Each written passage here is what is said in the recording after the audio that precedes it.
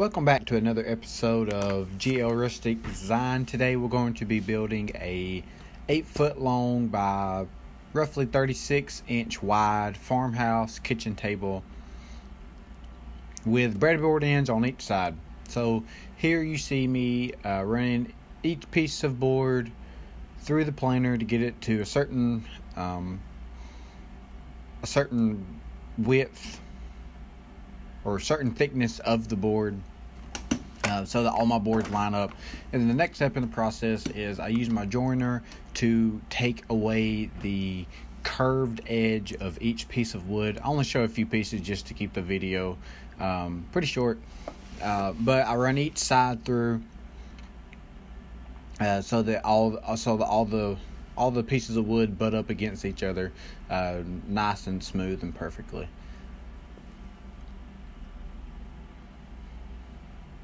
This was one of those investments that I had that I wish I would have got years ago instead of just recently.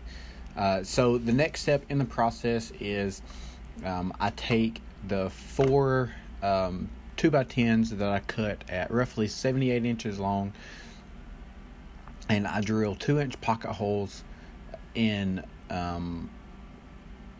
3 boards. The pocket holes are generally about 10 inches apart. You can find the pocket hole machine at Lowe's or on Amazon, eBay, or at your local hardware store. So, like I said, we're going to drill one pocket hole about 10 inches apart in 3 out of the 4 boards. The one on the end, obviously, you don't need it connected to anything. And then you'll drill 2 pocket holes on the end of each board to eventually connect the breadboard ends. And here's one of those steps you can also, as you're putting the boards together before you put the pocket holes, make sure that all the joints are nice and neat before you drill the pocket holes, if you have a joiner.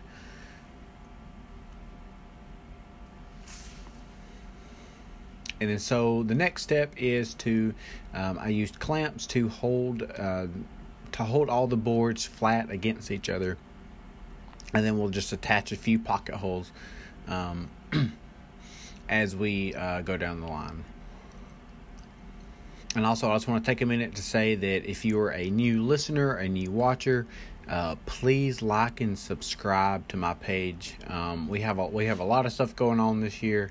I just ordered a rocking chair template, so I'll have a video on it whenever I get to the point of getting it in and making my first rocking chair. I'll have a swing chair coming up.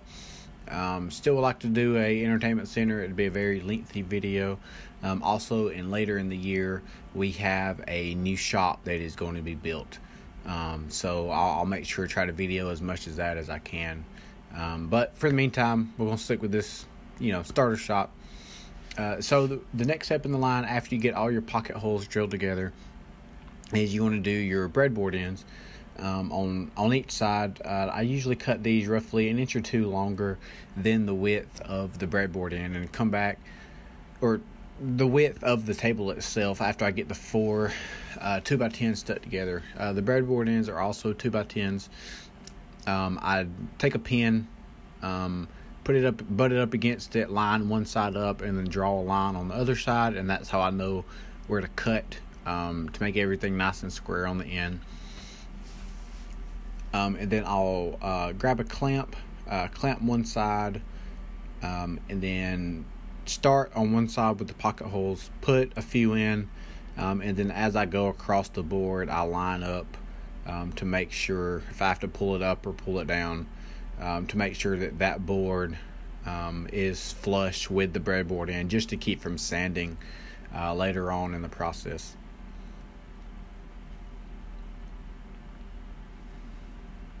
And then on the other side, this was something new that I'd started with this table, seeing if I liked it better than my other process.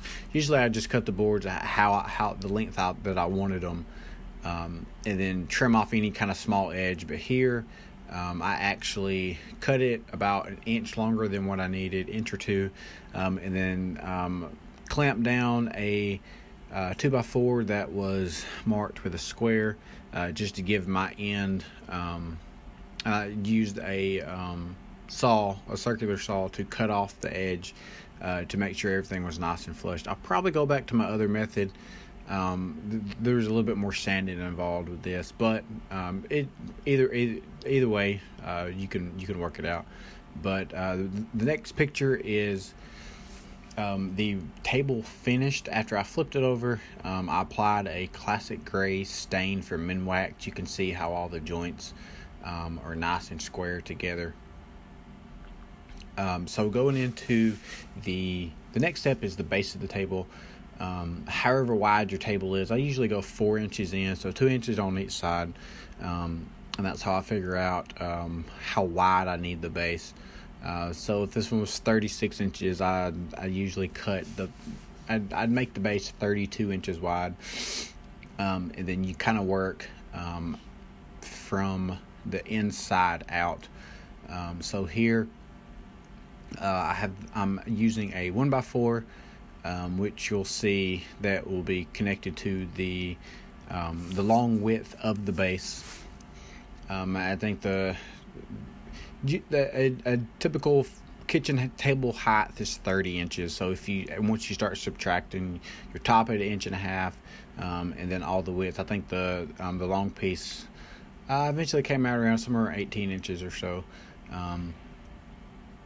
But I clamp those together, and I take 4 3-inch screws, and I attach each 1x4 dead center it. So these 1x4s will be the length of the 2x4s that you'll cut at an angle. So they'll be a little bit less than 32. There'll be somewhere around, give or take, 30 inches. It's another one of those I lined up with a pen and cut just to make sure it was accurate. But also here, make sure that you use a square. Once you put one 3-inch screw in, just to make sure everything lined up nice. And then here, this was the cut piece that I had mentioned. Cut it at 32 inches and then cut the corners off at 45 degrees. And then I'll take a 2-inch screw, drill some pilot holes first. I'll put a 2-inch screw, 2 2-inch screws in these, and then I'll grab the piece that I cut at 32 inches. And I put 2 more pilot holes, and then put 2 3-inch screws in these, just to kind of make sure that all stays together. And then I'll come back with the final bottom legs, which I cut at 3 inches. These can be however, if you want to, you can cut it wider than these, or you can cut it shorter, or however. It's not going to affect the design in either way. But you'll see here in just a minute. After I pop in these 2 3-inch screws, I'm now drilling the pilot holes for the bottom 2 pieces. Clamp those in, pop in 2 3-inch screws in each one of them, and then that's one side that's done. You have to flip it around and do the same thing with the other side. So once again, drill two pilot holes, screw in 2 2-inch screws to that piece, and then grab the piece that's 32 inches long. These are both these pieces were 2x4s. You could make the table. If you wanted the bases a little bit wider, use 2x6s or even 2x8s. Just however thick you wanted it. Same process, 2 3-inch screws here, and then for the angle supports, I think these came out around 13 inches, just to kind of make. I just put a little mark in the center, and then just kept cutting them down to 45 degrees. So here I take a 2-inch screw and pop it in each corner, and then I come back and put wood filler in these at the end, and then let it set for a few hours, and then come back and sand it down. I'd cut all my stock first, and then come back and start attaching everything. In the next little short video, you'll see all these. The previous one I had done, it has wood filler already in it, and you can kind of see how it all looks when it's together. And that's each side of the actual kitchen table. And then just make sure you sand those down, and then it's ready for paint or stain. And then when you start working on the actual support of the table, you can go more in if you need to, or more out. I try to leave about 8 inches on each side, so that someone could sit on the two ends. I also made 2 chairs and 2 benches to go along with these. But I cut the 2x4. I cut 3 2x4s for this, drilled 2 pocket holes in each end, and attached those to laid down the table base that we just made, and then attached those 6 screws onto here.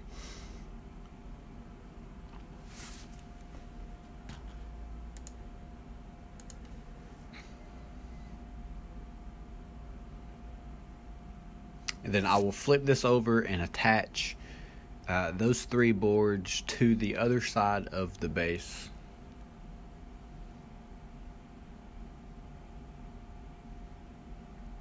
Which this was pretty tricky. One person, I was trying to keep those pocket holes from coming out, in which they didn't. So those each 2x4s, the one in the middle, I lined it up in the middle, and then the 2 on the outside, I just came in a few inches. You can go in farther. You can put it on the outside. It's not going to mess up. It's not going to alter the design any. But the one in the middle needs to be dead set in the middle for when you do the cross. The next step is when you do the cross braces. But here I just do the same thing as I did on the other side. Take 6 pocket holes, 2 in each 2x4. Attach those.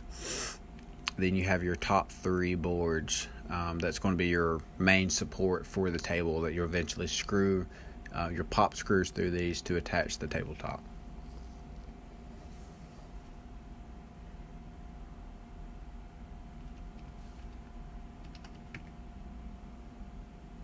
And then you'll take the last 2x4 so you have 4 2x4s that you'll cut at whatever the distance that you need.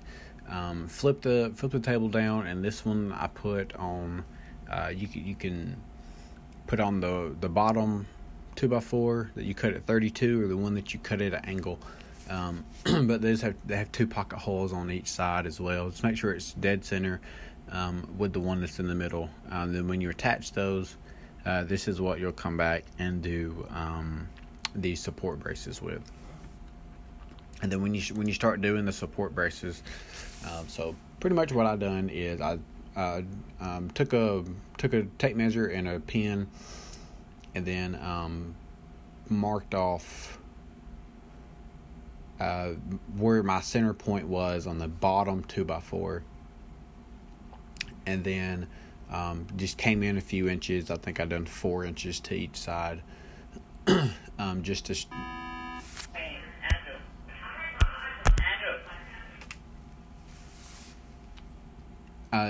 to have the support braces. And then so I'll cut. I just took the number that I needed, and then drew a line of where I needed to cut the support braces at,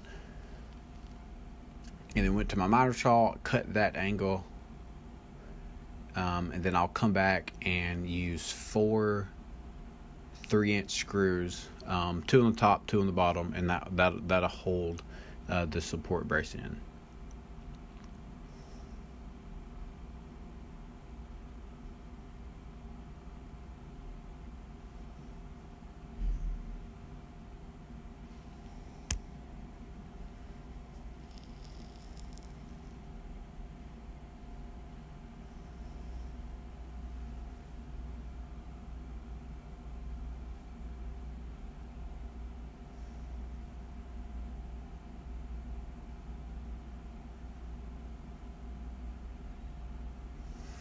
Alright, so now that I have both of my pieces cut, I will come back to the base of the table and add those support braces. This will keep your table from rocking from side to side, especially when it has such a heavy top on it.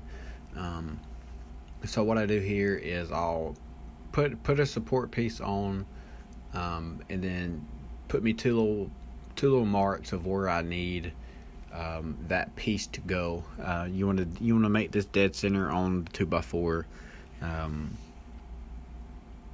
just so you don't have any screws showing. And I drill me 2 pilot holes of where I need those screws to be at. Put one in, and then I'll attach one side of the support bracket. So these are also made out of 2x4s. If you wanted to do these at a 2x6s, 2x8s, however thick you wanted the table, you could also do the same concept if you wanted to do a 4x4 post. I've also done one of those tables in the past. But here, since I'm already at the bottom, I'm going ahead and attach the other side as well. Same concept. 2 screws in the bottom, and then I'll flip it up and then center up the support beams again. Make sure everything's nice and flush and even and plumb, and then tack in 2 more screws here. But pretty much after this step is done, you have your own kitchen table built. I hope that you all like my video, and there'll be plenty to come. The next, I'll also show a few pictures of the table after it was fully stained. I added a coat of polyurethane, 2 coats of polyurethane over the top. I just didn't show it in the video. Just try to keep it short, but thank you again. And have a good day.